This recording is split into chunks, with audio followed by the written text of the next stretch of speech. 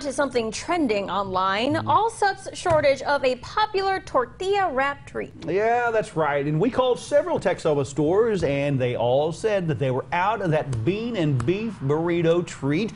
Some online, well, some of them, they believe that they were discontinued. And a petition even started to bring the Allsup's burritos back.